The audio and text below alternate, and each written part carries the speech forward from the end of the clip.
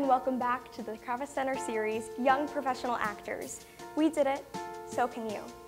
I'm Catherine Boynton, and today I'm excited to introduce my friend, Ben Krieger, to talk about his experiences in professional theater. Ben was in the national tour of Pippin the Musical, The Sound of Music, and Finding Neverland. So Ben, how old are you and what grade are you going into? I just turned 16 years old and I'm going to be going into my junior year at Dreyfoos School of the Arts. Great, and when and how did you get involved in musical theater? I think it was in third grade. Yeah, third grade. My sister had always done musical theater at small community theater in Stewart called Starstruck. And she had done it there and she was about to start Peter Pan there at Starstruck. And I remember being in the back seat and asking my mom, who was in the front seat, I was like, "Mom, can I do Peter Pan?" She was so surprised because back then I just played baseball and basketball and not like I was any good, but that's what I did back then. And so I decided to go to Starstruck and do Peter Pan, and that's how I started, all thanks to my sister, Charlotte. So how did you get involved in professional theater? So it was after I did 3 shows at Starstruck, just student theater, and then the Maltz Jupiter Theater in Jupiter, they do this thing called First Steps to Stardom, which is basically they audition all their kids for all their kid parts in their season, which is 5 different shows. There's 2 plays and 3 musicals. And so I auditioned hoping to be Gavroche in Les Mis at Maltz. But there was also 2 other shows that I was interested in. All the musicals really I could have been in. There was Fiddler on the Roof, Les Mis, and they had this original show called The Looking Glass.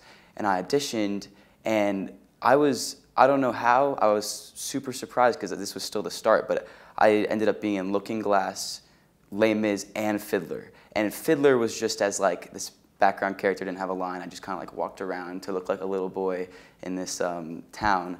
But Les Mis, I remember the audition was so scary, but I ended up getting Gavroche, and that's one of my dream parts, and it was only like my 5th show ever, and I was so excited to do it. And then from there, I just kind of decided to go start auditioning in New York for like the professional shows. So then how did you book a role in a national tour? It was when I was in Les Mis as Gavroche that somebody that my mom didn't know them, but we had mutual friends because just through like stuff my sister did and camps and stuff like that. And she reached out to us and said, "I'd love to manage Ben and get him auditions in New York for tours and Broadway shows, off-Broadway stuff." And I remember deciding like, yeah, this is something I want to do because I had so much fun doing Les Mis with professionals and being backstage, and I didn't mind like being like one of 3 kids back there. It was fun to be a part of something like that. And so I started flying to New York. My manager would fly me to New York on weekends. During the 5th grade, I would leave I would miss school on Fridays, go to New York, and then I'd come back on Monday for school and I'd audition. And after my 5th audition, I booked Pippin, and it was very exciting. That's so great. So then you mentioned your friend, your mom's friend. Is that who turned into your manager, or how did you get your name? So she ended up being my manager just because she saw me in Les Mis, and she emailed my mom like, "Hey Tracy, I noticed we have some mutual friends. Like I went to French Woods, which is a camp that me and my sister went to. I went to French Woods as a kid. Like I just loved Ben in Les Mis. I'd love to help him out and get him auditions." And so from then on, she was my manager, and she helped me book other shows after Pippin, audition while I was on Pippin, send in self-tapes, all these things she helped me start like that. That's so cool. So yeah. You have been in 3 national tours. Yeah. So how did that affect the rest of your family? Well, I remember, well, I was at camp when I found out I got Pippin. It was maybe like 2 months after I auditioned. I auditioned in May. I auditioned in March, and I was at camp in June when I found out. It was visiting weekend. My parents came, and I remember they ran up to me, and they were like, "You booked Pippin," and it was a huge deal. And I remember we were just sitting there in this cafeteria in the middle of Catskills of New York, like figuring this out, like what are we gonna do? all this stuff. And so my parents decided they couldn't come with me all the time because I ended up being on PIPPIN for 9 months and then Sound of Music for 2 months, and I was on, for 2 whole years I was on tour. So we had to come up with a plan. So my camp counselor there at camp, he was my favorite people ever. His name is Bernard. And we went up to him and we were like, would you want to come on tour with me, be my legal guardian? And so we made him my legal guardian, and at first it was just my mom and my dad coming. Actually, no, my mom and I started in Fort Worth, Texas on PIPPIN. First 3 weeks was just me and her. And then after, there was like a 1-week break, and then after that, me and Bernard went out and we were doing that. And my parents would visit with my siblings on like spring break when they didn't have school. Other than that, it was mostly me and Bernard. So then besides being able to hang out every day with Bernard, your favorite person, what were some other things that you just loved about being on the tour? God, I loved being in a new city every week. It was something I've always wanted to do.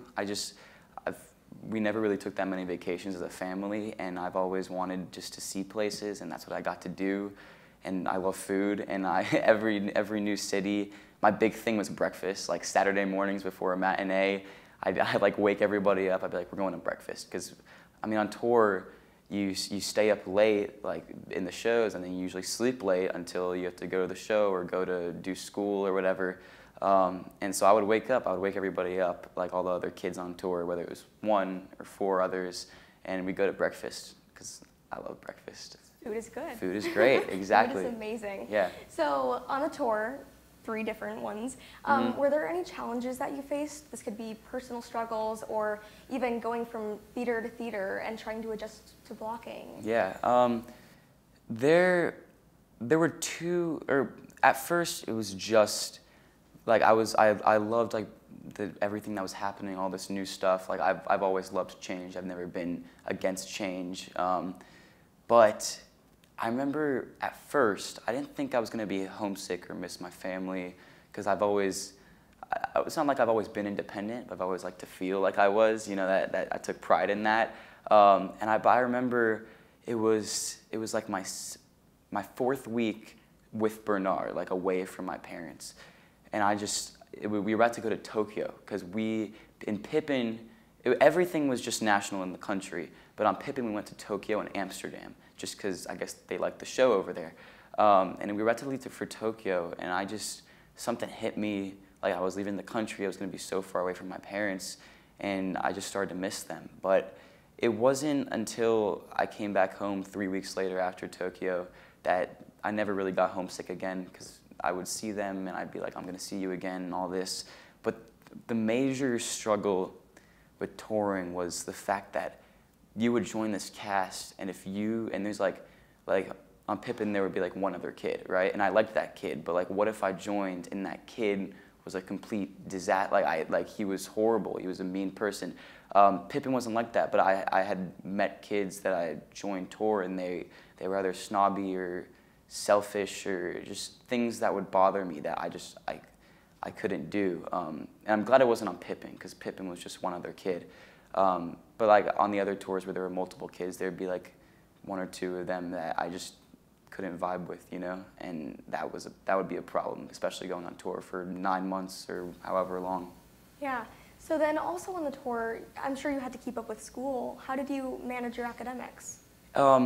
So it's really easy being homeschooled or schooling outside of a physical school, because Florida has FLVS, which is Florida Online Virtual School, which is not something that a lot of states have. So the touring company, every touring company has a tutor for the kids, and they would usually also be like the backstage making sure the kids are getting to their cues and all that.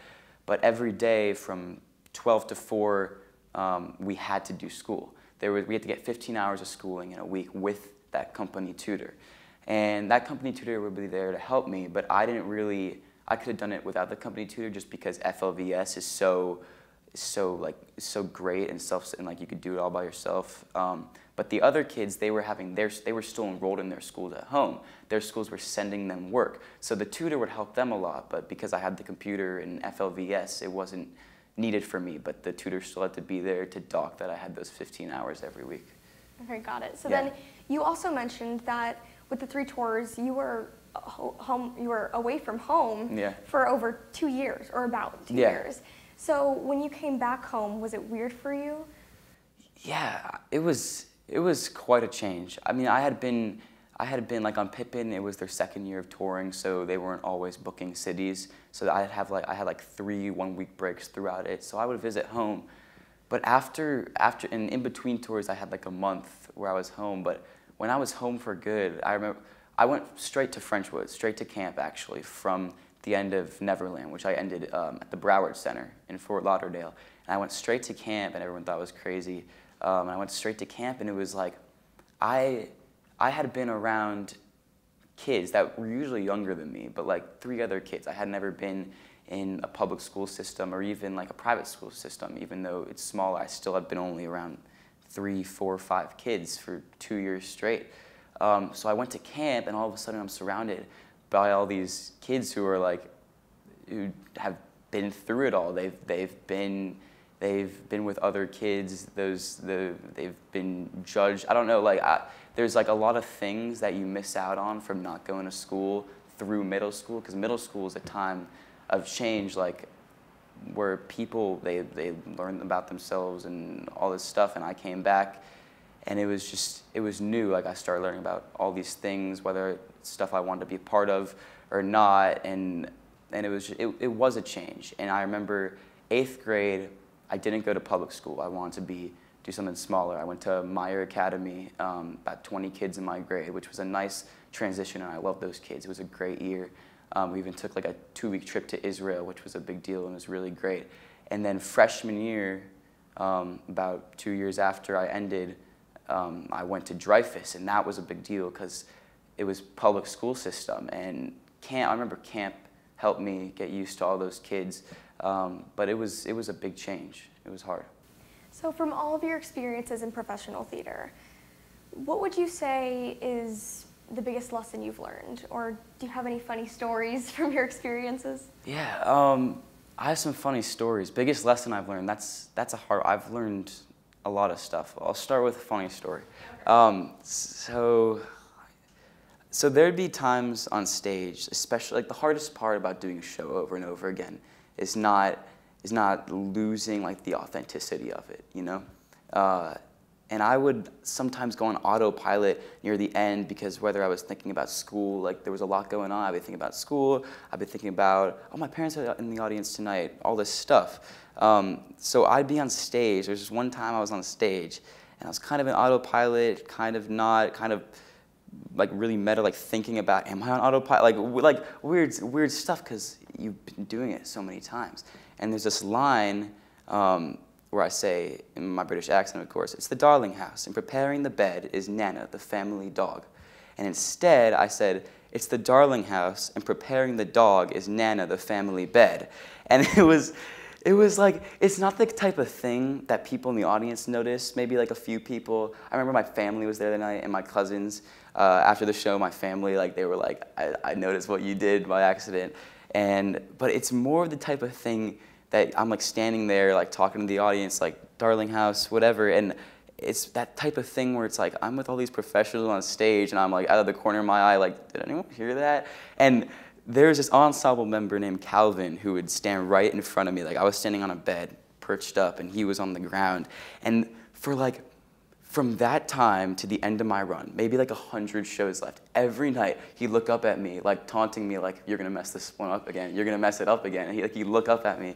And that would freak me out. But it's funny when stuff like that happens because everyone makes mistakes, no matter how old they are, professionals. Like the lead, like he'd mess up sometimes, and that's just what happens.